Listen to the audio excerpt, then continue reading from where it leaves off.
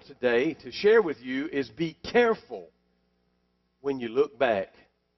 Be careful when you look back. In this past year, we had some tremendous accomplishments. We had some hard times. We had some days where we laughed together, days where we cried together, days where we wept and just put our hands in our face in our hands and didn't know what to do. Days where we sat around conference tables and just said, Lord, if you don't come through, we're wrecked. Huh? I mean, there's been good times and bad times and ups and downs, and I believe it's in order to have a look back, but I think we have to be careful how we look back. It was Satchel Paige, the great baseball player, who paved the way for blacks in the major leagues. He was made famous by the saying, don't look back, because something might be gaining on you. But long before Satchel Paige ever gave this advice, the Apostle Paul had said something to Christian folks in so many words many days ago. Basically, he was saying, don't look back. I say to you, let's be careful how we look back. For Paul writes in his letter to the Philippians in chapter 3 and verse 13 of Philippians, brethren, I do not consider that I have made it on my own. But one thing I do, forgetting what lies behind and straining forward, looking forward to what lies ahead, I press on toward the goal for the upward call of God in Christ Jesus. So God's word to us is be careful how you look back. Now, I'm going to explain that because I know you're wondering, why is he saying be careful? We look back because we need to understand. In fact, isn't there a place in the Bible where he said that our children would ask, what does these stones mean? Well, the thing is, it's good to look back, but you must be careful how you look back, because sometimes we will highlight parts of our history and that becomes a memorial for us, and sometimes in a bad way. Let me explain. It is natural tendency for us as human beings to want to look back. In fact, Life magazine has what they call the year in pictures.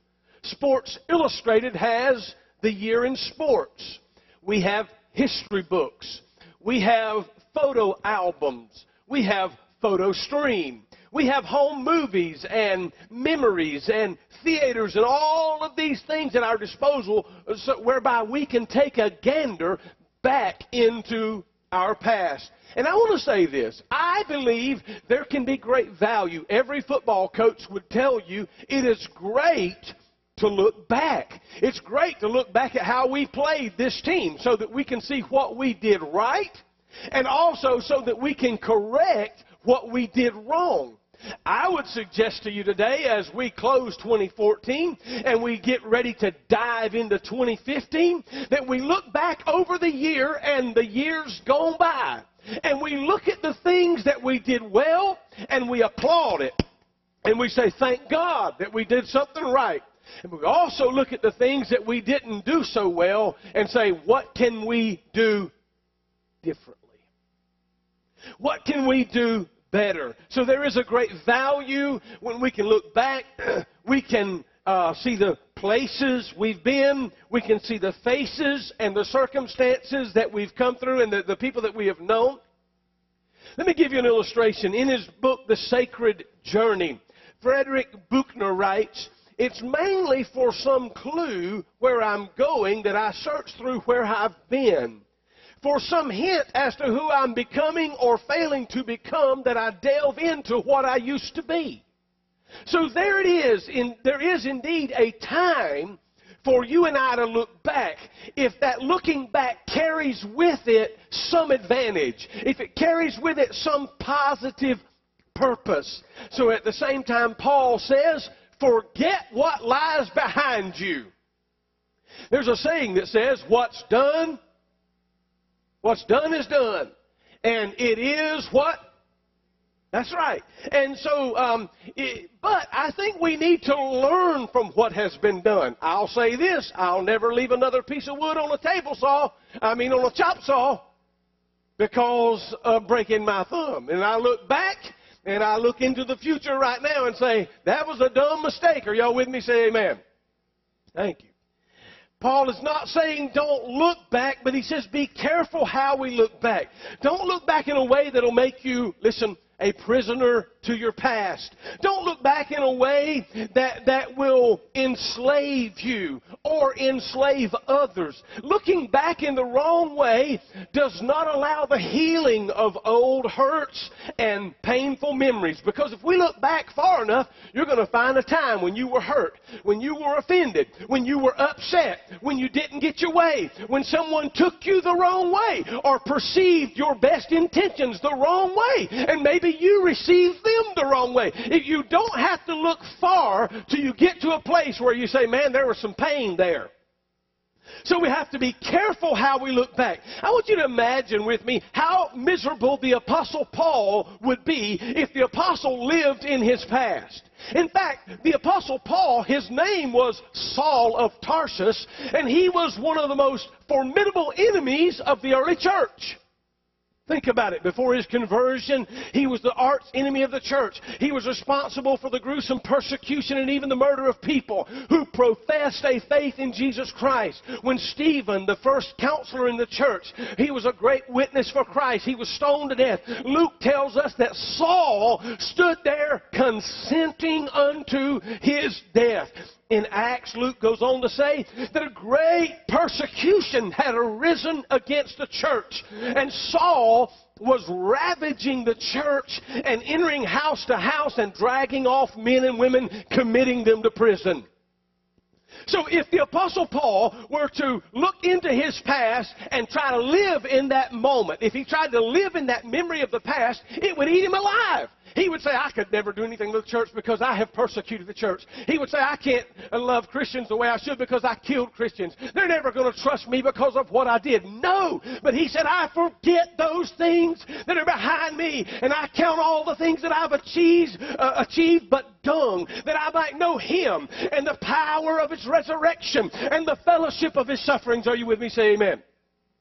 Paul's past was cluttered with atrocious acts of evil. He wasn't perfect. And even after he became a Christian, he still said, I struggle with this old flesh that I have. I want to do good, but the good that I want to do, I don't do. And that I do not want to do, I find myself doing. Who shall deliver me from this old body of death, from this old flesh? He said, but I tell you this, I strive every day to keep myself in check. I crucify the old man every day so that after preaching the gospel to others, I myself might not become a castaway.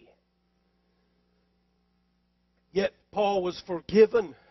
Through the grace of God, Paul was forgiven. He affirmed it in his letter to the Colossians. He said, He has delivered us from the dominion of darkness. He has transferred us to the kingdom of His beloved Son, in whom we have redemption and forgiveness of sins. Listen, Paul was able to forget the awfulness of his past because God had forgotten the awfulness of his past. The Bible says He removes our sins as far as the east is from the west, never to be remembered no more. So if God is able to forget our past that we've asked Him to forgive us of, then we ought to be able to forgive ourselves, and we ought to be able to forgive others. The first one was easy.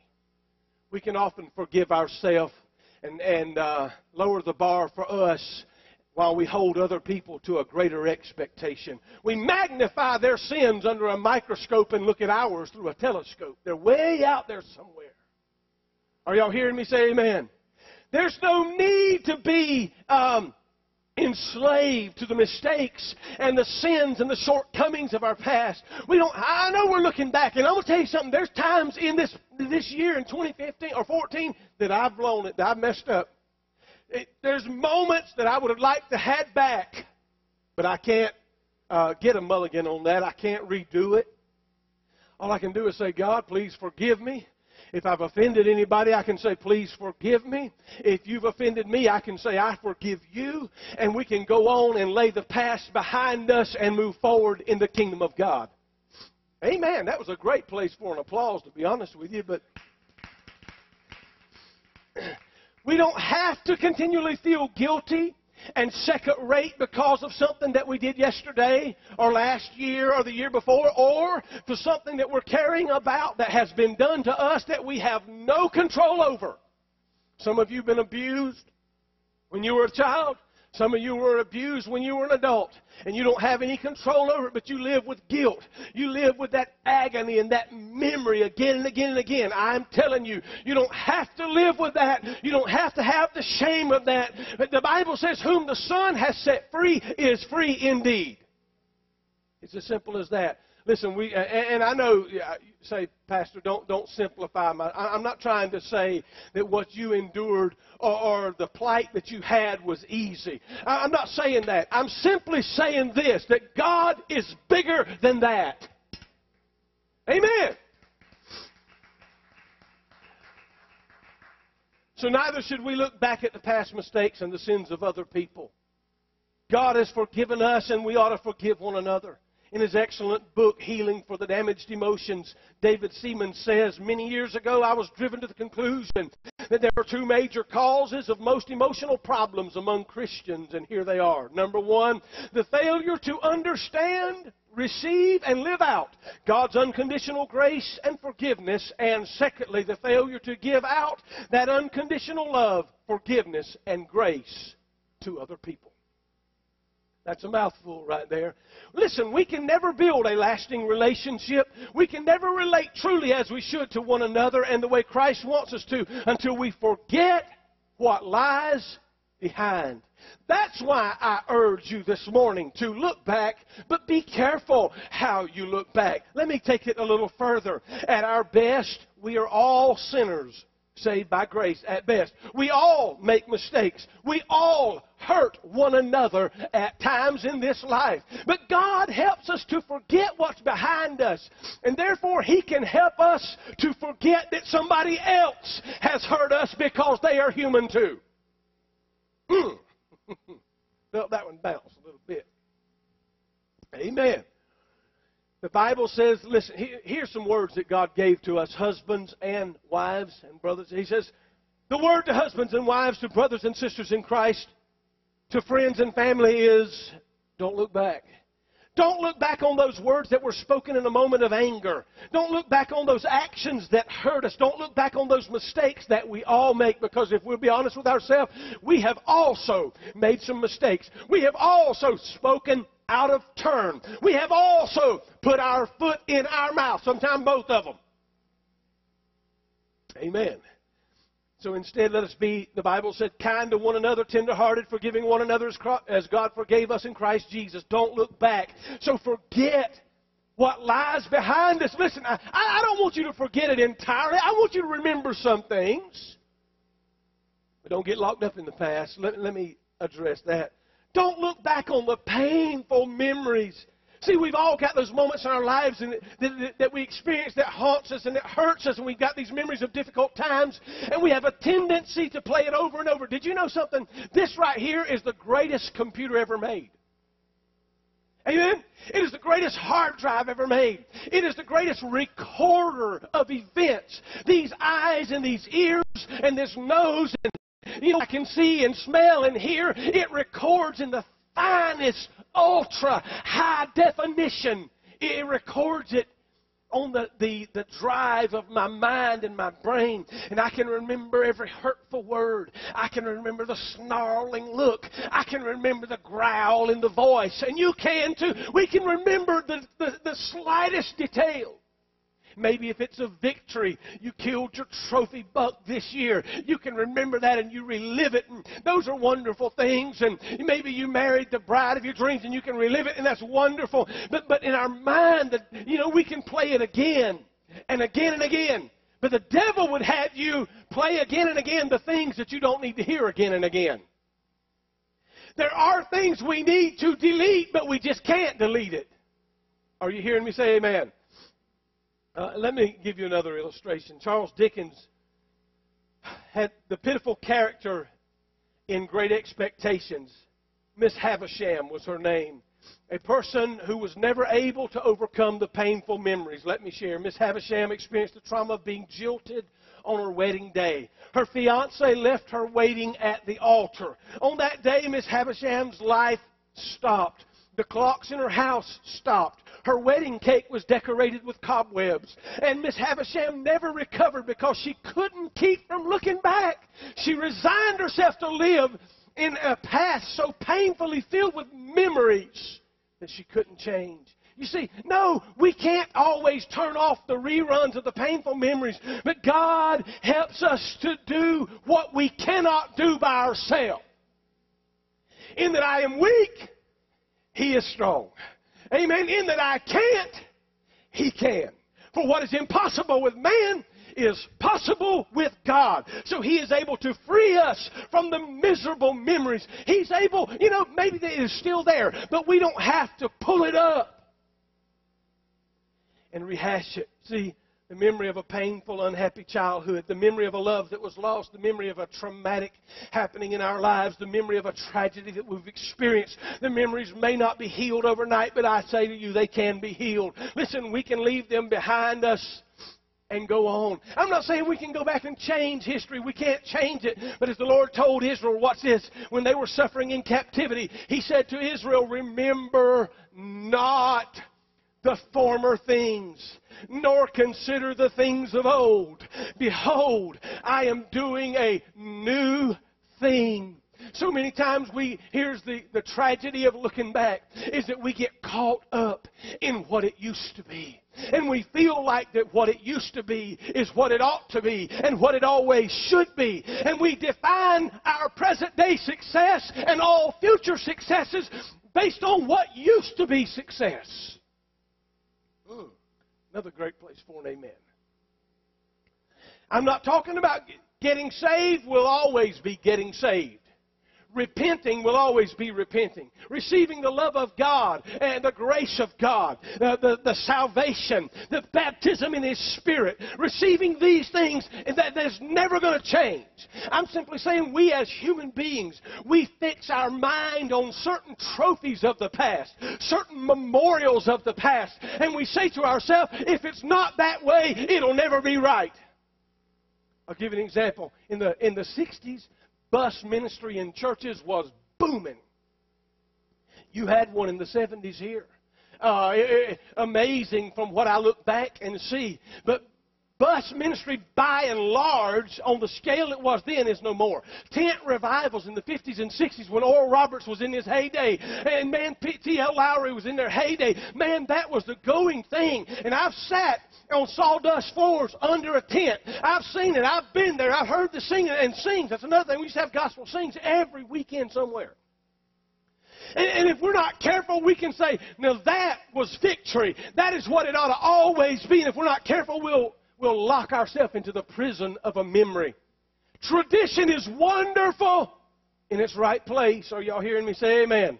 Jesus warned us that we be careful not to take the tradition of men and call it the commandment of God. Listen, we cannot live in the past and still fully be alive today. There is even the ever-present temptation for us to look back at our accomplishments without accepting the new challenges that lie ahead. So be careful.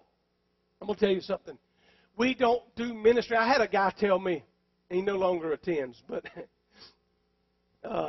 in his parting days, he said to me, Pastor, you've changed. This is a couple years ago. Well, a year and a half ago. Right after we came here. You've changed. I said, you know what? I sure have, and you have too. Amen. The gospel hasn't changed. The Word of God hasn't changed. But I'm telling you, if you think you ain't changing, go home and get a photo album out. If you think you ain't changing, look in your driveway and see if you're still driving the 1966 Plymouth you used to have. Look at your shoes and see if you're not wearing some updated shoes. No, everything changes, and I understand certainly. Listen, we must be relevant to this day and age, or we become irrelevant, period. Wow. So listen, it is good for us to celebrate our successes. But I want to tell you something, even as a church, the things that got us to this point here won't be what gets us forward. I mean, yes, we're going to still preach, we're still going to teach, we're going to do all of these things, but I'm telling you, we have constantly got to be seeking what the next new thing that God wants to do is. We cannot be content with where we've come from. It's about where we're going. Especially true for the church. We can never rest on our laurels, our past achievements. We can never point, if we ever reach a point where we're constantly looking back. Let me say this. You know where you look back at? You go to a museum to look back. Amen? You go to used to be's to look back. I was in South Carolina a number of years ago, and I went on board. I can't remember the name of is it the Clamagore, the submarine that's there? I don't remember. But anyway, it's a museum now. I've gone aboard some aircraft carriers that are museums now. These are relics of the past. These are things that in their heyday, they were great, but they are no more. So looking back has a place, and it ought to be something temporary, where we take a gander. We just look back, but then we realize that was then, and this is now, and that's tomorrow. Faith, for us, it's an expectant faith, one that always points to the future. As Christians, we should never, listen to me, I'm going to hurt somebody right here, I guarantee you. Lord, I'm going to get some phone calls, but I'm going to say it anyway. We cannot just long for the good old days. Because really and truly, some of the good old days wasn't really all that good at the time. What it is your memory has decided to take the best of the good old days and glean the best of the good old days and not think about the hard times of the good old days. Are y'all with me? Say amen. A church that looks back constantly instead of looking ahead isn't going anywhere. Listen, you can glance in your rearview mirror, but you better stare out your windshield. The windshield is this big and the mirror is this big. Why? Because you need to spend more time looking out the glass, seeing where you're going, than looking where you've been. As individuals with a church, and that goes for all of our accomplishments as well. We could sit here and say, well, praise God, we built a beautiful building. Well, praise God. What's next? Hello? Well, we did something great in the kids' wing. And, okay, what's next? We can never, listen, as long as we're living, we have to be ready to go forward. See, Paul paints a picture of a runner. He's straining, he's pushing, he's trying, he's striving, he's doing everything he can do to move forward in Jesus Christ. He's doing all that he can do. He said, don't you know that everybody competes? But the one that really strives, the one that really trains, that's the one that's going to make. See, Paul's goal is to become more like Christ. I know he had a sketchy past. I know he done some terrible things to the church. I know he hurt some people. He killed some people. He cannot make those things right. What do you think when he went to Stephen's family, if he ever met them? You reckon they sat on the same side of the room in church? You reckon they took communion together? You reckon they held grudges forever? I'm sure it hurt. I'm sure it did. Even Paul and Peter themselves got into a debate, and boy, we're going to have a good time next week. Have a good time next week. Paul and Peter got into a debate about the Jews and the Gentiles and whether they should eat with washed hands or unwashed hands or whatever. And the Bible said they didn't come to blows, but they come to a place where they couldn't reside together. So Paul agreed to minister to the Gentiles, and Peter agreed to minister to the Jews, and they would still be brothers, and both of them are stalwarts in the community of faith. Generals in the army of God. Are you with me? Say amen. Well, so Paul's goal is to become more like Christ in every thought and every action. He forgets. Watch this. Here's what I want you to forget as you stand with me.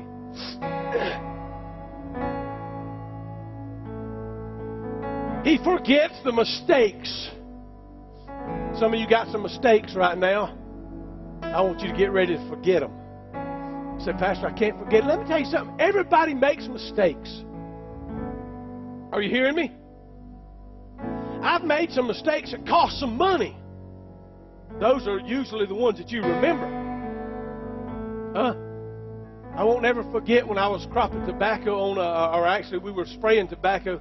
It was growing. My uncle Ralph, I was working for him. I was about 10th, 11th grade in high school. He was on the tractor planting and so on and so forth. Well, I had the chemicals right there beside the truck. gallon of this and 5 gallons of that. And I didn't know how much them chemicals cost, but just one of those containers was like over $200. Concentrate that mix on the big tank in the front of the tractor and spray the crops. And the other one was very expensive as well. Bottom line is, he looks at me from the tractor and says, move the truck so I can turn around. I get in the truck, pay no attention to that, and back right over 2 bottles of those chemicals. 2 bottles in 1983. Man, did I get the butt chewing of my life. Are y'all hearing me if I can say that? I'm telling you, it was a costly mistake. And I was wanting to say, Uncle Ralph, just be calm. But it don't work that way. And you've made mistakes that cost you money. You've made mistakes that cost your company money. You know what? But we're human beings. You've made mistakes that cost face and reputation. And I've made mistakes that cost reputation. You have and I have, and we've all. So forget the mistakes. Forget the sins. Once you've asked the Lord to forgive you of them. The memories and even the accomplishments. Don't get so wrapped up in the accomplishments that we think, well, we're the cock of the walk. Praise God. We need to forget all of these things and focus on the goal ahead. Yes, we set records this year. Yes, we took in a lot of people. Yes, a lot of people got saved. Yes, a lot of people hooked up with the church and began to work in the church and began to give to the church and began to dream with the church. Great. What are we going to do next year? You see, because the Lord may come in January, He may come in June or July or 2016 or 17 or 20 or whatever, but I am to work and occupy until He comes. Amen. He's coming for somebody that is busy. Listen, I read this in the Hebrew letter.